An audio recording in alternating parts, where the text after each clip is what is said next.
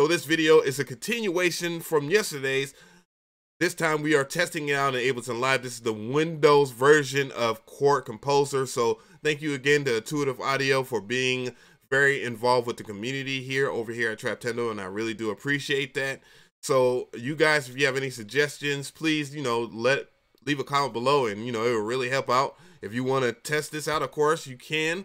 The link will be in the description box, and click on this right here, and it will take you to the download for Windows so you can test out the trials and give helpful feedback. It will really help, guys. So thank you again. And also, if you don't know how to set stuff up, of course, they have information for you. I will also have that link in the description box so it can be helpful to you, because it does not put out output sound on its own. Also, if you are one of those guys that like to complain that I'm doing stuff in Ableton, I already got your back, guys. I've done it already in FL Studio. It's already on the channel. Check it out. Thank you so much again. And let's go ahead and begin here. So it is a chord generator. It is also a chord player, and it is a pattern generator and a progression stacker, all of which I will show you the best way I can to what you can do with it. Starting off with the basics here, in the chord generator tab, you can set your key. So if you don't want to do a C, you can set it to C sharp or D, and etc. etc. Of course, I'm going to go ahead and start with a C. Ooh. And you also can set the different scale or mode for either major, minor, Dorian, Phrygian, Lydian, Mixolydian, Alien, and Mcree. I think I said it right, Mcree. Damn it, if I didn't, comment section, kill me. It's all good. I know I love you guys too.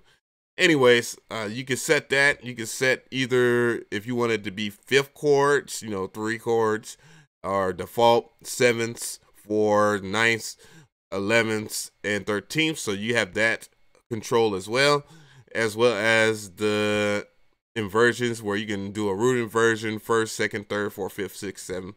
And you also can set the extra rhythms or rest and like how it will express. You also can set the octave as well. So let's go ahead and just, let's play with a little bit of stuff here and create a chord. Now let's hear it. Piano for the people that complained yesterday.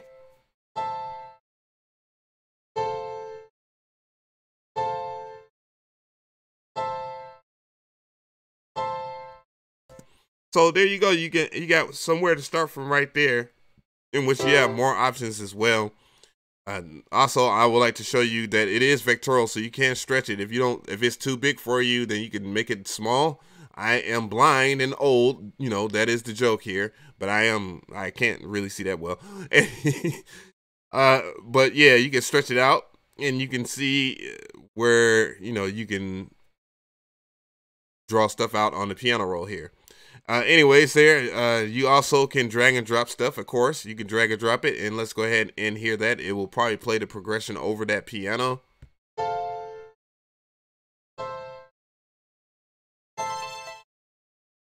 There you go.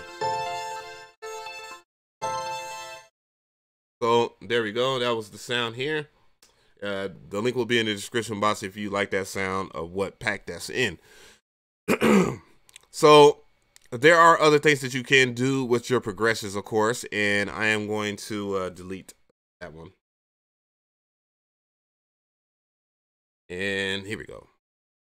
So all you have to do is click on whatever chord that you want to access here, and you can also change like which chords on the fly by these notes. As you can see, it adjusts itself to a G3 and an A3 now. And let's hear this right here.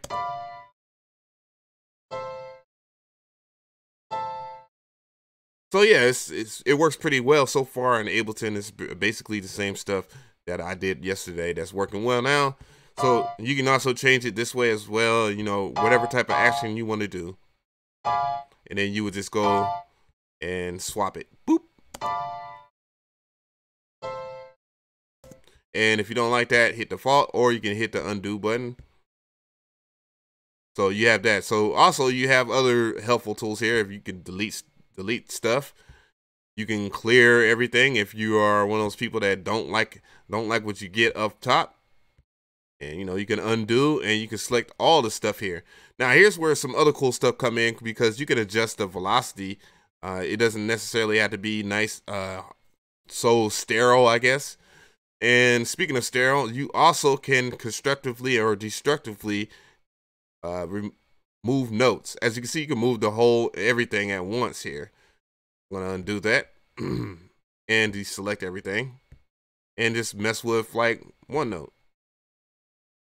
Two.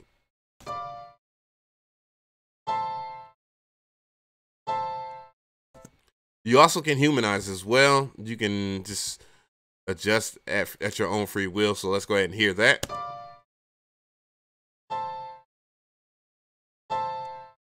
I do apologize if the sound sounds a little weird this time around. I am using OBS instead of XSplit, and I'm also using my podcast mic in front of me right now. So, you know, bear with me on that. Anyways, you can choose the way you want to quantize. Of course, as you can see here, I'm moving stuff from 132 to 1 and 1 to 1/16. You also can choose the amount of bars you want. So maybe you don't want to use a 8-bar loop or anything like that. You can set it as low as 4 bars to all the way up to 16 bars. So I'm not gonna go all the way up to 16 bars, but you know, just know that you can do that. There also are other parts where you can change different chord options here, and you know, you can change them on your own free will here. I'm gonna go, and you know, you can get some really enriching melodies here from your own free will here. Hit the save button and let's hear what we got.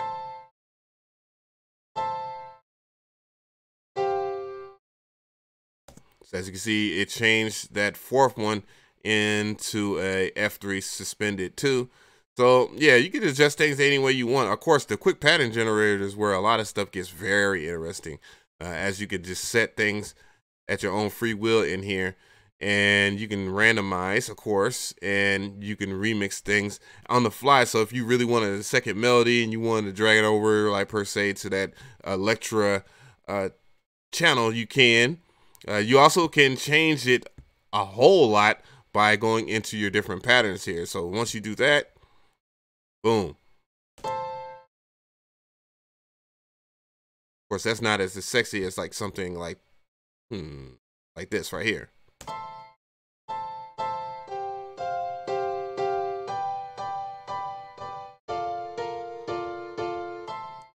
Damn. So I'm just gonna go ahead and just slide that over, and I want to hear that not on the piano, but on the synth sound. So let's hear it on the synth sound real quick with the piano playing in the background. Let's see here. Will probably help if I go into session mode here and play it.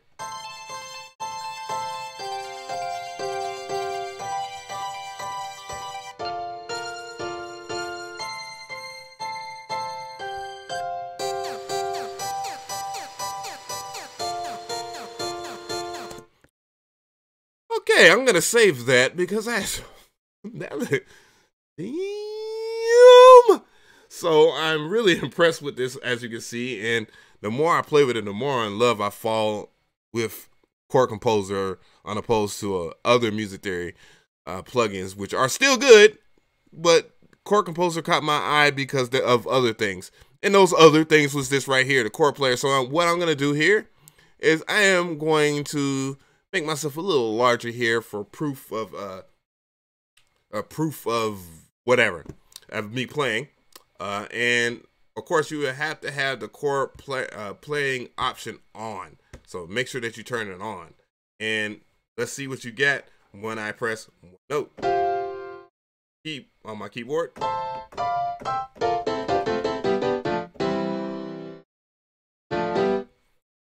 So yeah, you can lean on me. But anyways, what else can you do with this? Well, if I was to clear everything, which I really don't want to do, but I'm fine with that. I'm just going to go ahead and do that just for testing purposes. You can also record, but however, the record thing in Ableton, you will just have to press the record button, get your count in,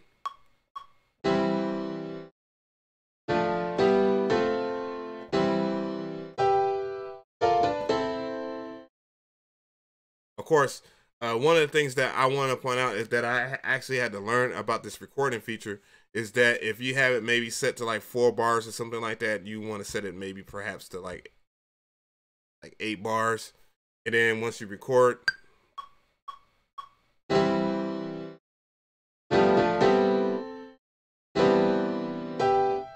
oops, I recorded in my the clip there. No, I'm gonna clear that, and we're gonna do record again. So I like to use my count in, but you always can set your count in on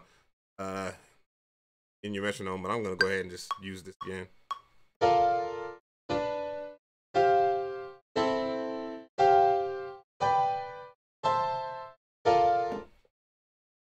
You got to stop it a little prematurely than you would like if you was recording like in Ableton. That's the only thing. That's the same thing with like FL Studio as well. You have to stop it pre whatever. Anyway, so you just select keep or whatnot. I guess you can select all, and then you can, I'm gonna see if you can drag all this stuff over. Let me go ahead and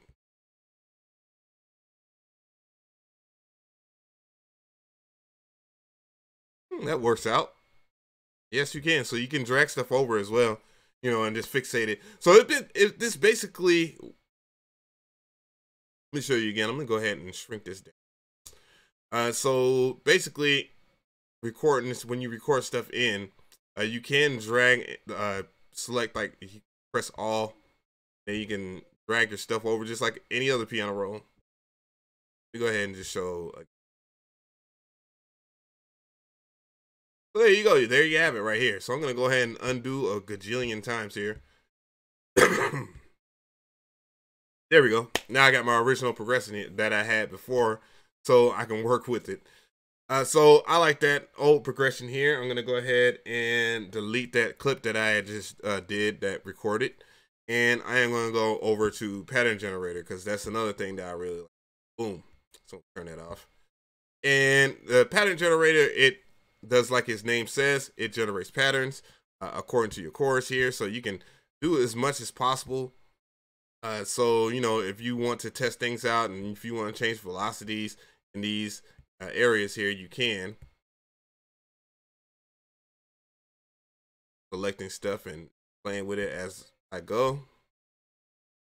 And you set the chord lengths, of course. And, you know, change the humanizing here. I'm going to go and not have things to sound very stale. Wonder if I'm going to see. I'm going to try out Control A. I don't think that is official. Shoot. It's not an official shortcut for that, I presume. But I'm going to go ahead and select all. Okay. So I am filling here. I'm just testing stuff out. Of course, again, this is a beta. But I'm just trying to see if I can highlight stuff. Tap and highlight. But yeah, you can change like different rhythms and stuff. As you can see, is just flipping through stuff right now.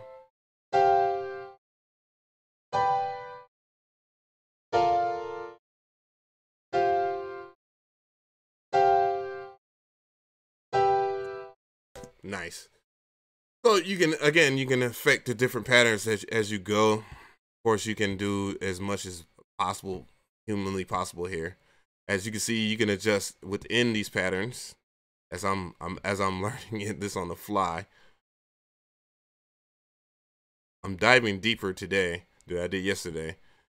But yeah, you set up your rest and then set up your velocities just in case you don't want the velocities to be too hard. And no, I'm not gonna reset that. And let's go ahead and hit create pattern. And we got some interesting stuff.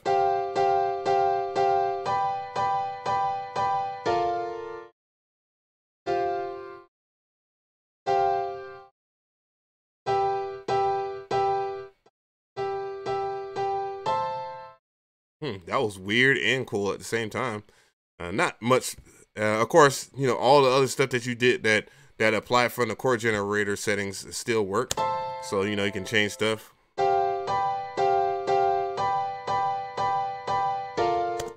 You You know, maybe you want to delete this. Of course, you can delete that. Boom. Oops. I'm gonna undo that. You got.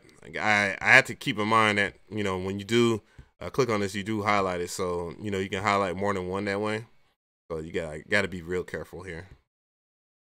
So I'm gonna go ahead and my initial, yeah, there we go. Delete. Play.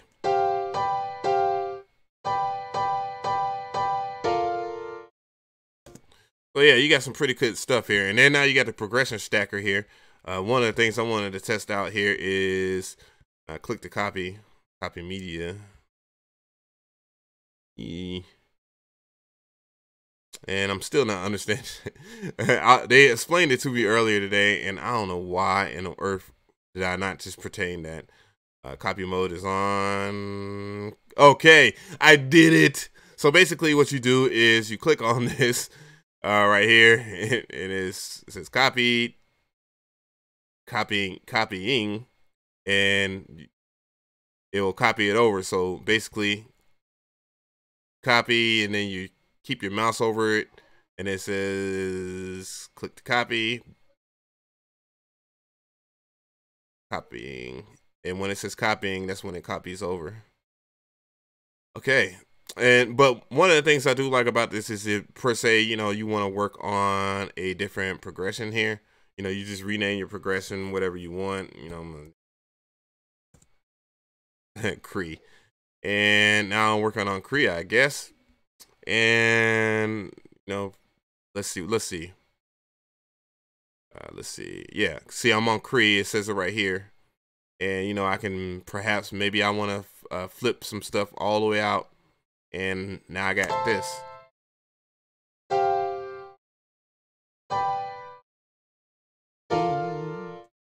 Yeah.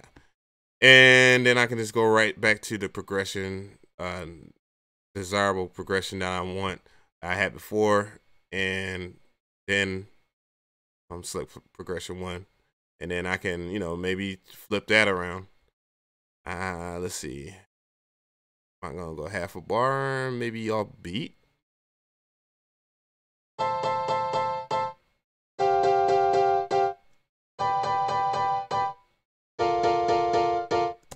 And you can change that the way you want there. And yeah, there's also presets as well. I never really talk about presets that often, but there are presets, and they're being developed right now. So you can just develop presets. Perhaps Intuitive Audio will reach out to you if you got some really dope stuff. And, you know, you can just select whatever.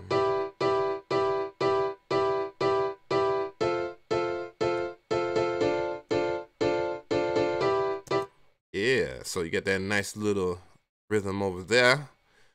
And of course, you know, you just do whatever you want. So just let me know what you think about this so far. The Ableton test was very good. I didn't get any weird errors or any crashes or anything like that. It just works very fine. You know, I mistakenly installed it wrong the first time, and you know, that was my fault because I was rushing. I was so excited to use this, and you know, I think you guys should be very excited about it too. What are the things that you will want to implement in Chord Composer to make this even better? I know one thing for sure that I want is a Pidgeo option, maybe to do some ARPs. Of course, you could just delete stuff on the fly in here, as you can see. Dang, that's crazy. I am just so impressed with this. Oops. Let's see. Well, I want to press Control Z so bad because I'm so used to using piano roll shortcuts within this. But maybe, you know, strumming arpeggios. Let's see. I'm gonna try that again. Let's see if I can delete those two. Nope. Dang. Whoa, that was crazy. What I just did. But anyways, yeah, just let me know.